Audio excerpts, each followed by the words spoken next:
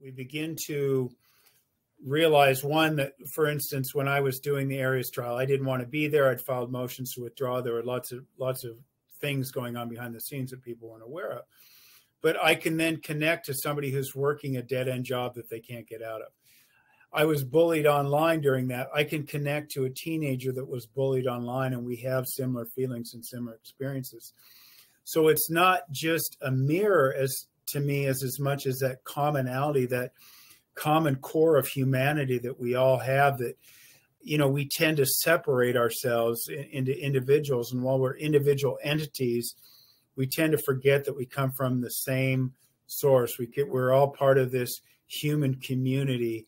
And we're really, if we do it right, we should be working on unifying each other instead of finding reasons to divide each other, right? So that's when I talk about those common experiences, those common pain points.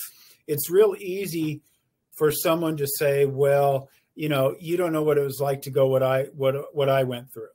And it's real easy. And they can say, yeah, I've never been in that situation. But as you talk about, when you talk about my book, Defend Your Greatness, it's not written for somebody who gets stuck trying a high profile case with a hated criminal defendant. It's written for everybody that is unhappy, that has been disconnected from their greatness and wants to reconnect to their greatness, and maybe doesn't even understand that they have their greatness. So, that common bond to me is what keeps me wanting to write books like that and have conversations like this and do the podcast we talked about.